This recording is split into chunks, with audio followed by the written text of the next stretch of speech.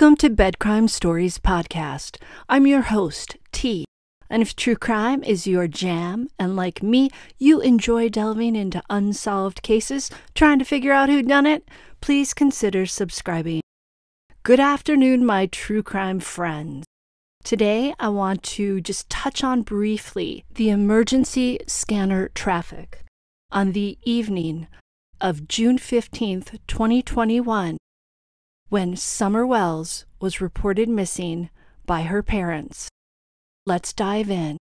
Radio scanner traffic from emergency dispatchers the night Summer Wells disappeared. Take a listen. Give me around 110, 110 Van Hill Road on the beach street to be the first residence on your ride. Reference to a missing 4-year-old. The parents have called in and known that the mother had went for a walk. Came home, now they can't find her. They've been yelling for her. She's been gone for about 10 minutes now. The information shared in that communication came from Don Wells and his call to 911, which came in sometime around 6:26, 6:30, somewhere in that ballpark. If you had trouble hearing that clip, let me read what the dispatcher said. She says, "You are en route to 110 Ben Hill Road off Beach Creek. It will be the first residence on your right." In reference to a missing 4-year-old, the parents have called in, advised that the mother had went for a walk, came home, and now they can't find her. They have been yelling for her. She has been gone for about 10 minutes. End quote. We learn from dispatch communication that Don Wells doesn't know the age of his treasured baby girl, Summer Wells. He's in the ballpark if you consider being off by 1 year, not a big deal. But I'd say making a mistake about your child's age when she's only 5 is a fairly egregious error, especially when you say how much your baby girl meant to you, how much she loved you, how worried you always were that something would happen to her. Don also tells the dispatcher that Candace went for a walk. However, in the Wells' first interview with a reporter, Candace Bly says this: "I don't go on walks around here or runs because I'm scared of the bears and snakes and even the coyotes that are around here." Candace says she never goes for walks. How could Don get that part wrong if Candace is never in the habit of going for a walk?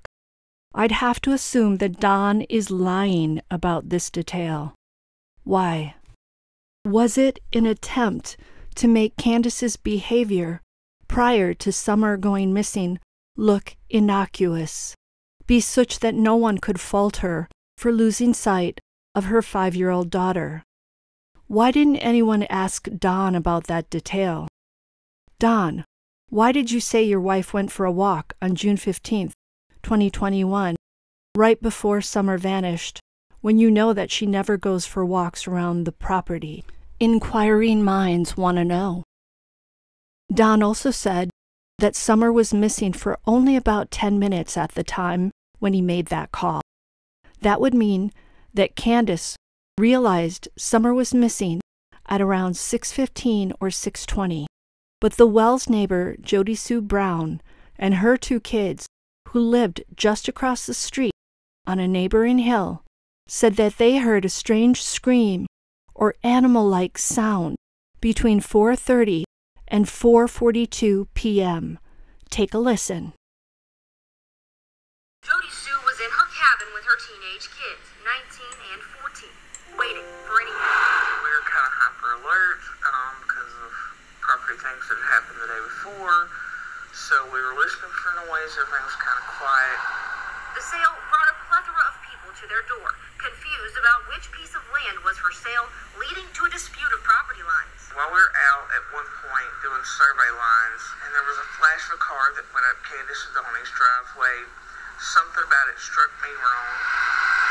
She and her family next heard a truck door slamming and dismissed it as their neighbors. The next sound was harder to justify. About an hour and a half before Summer is thought to go missing, Jody Sue, her son, and her daughter heard something far more suspicious.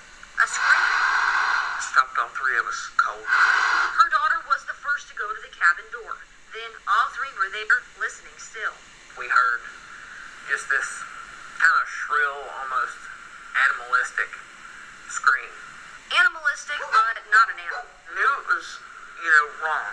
It wasn't a dog. It wasn't an animal. That vigilance kicking into overdrive.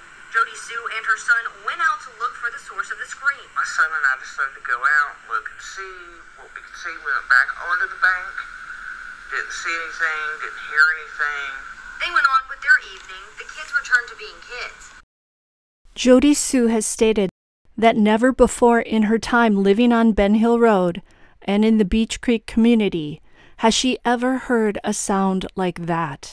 She stated it was not a mechanical sound, and she also said it was not a sound that she's ever heard any animal in the area make before. Hawkins County Sheriff Ronnie Lawson has said that this scream is unfounded. However, I personally think Lawson is wrong about this.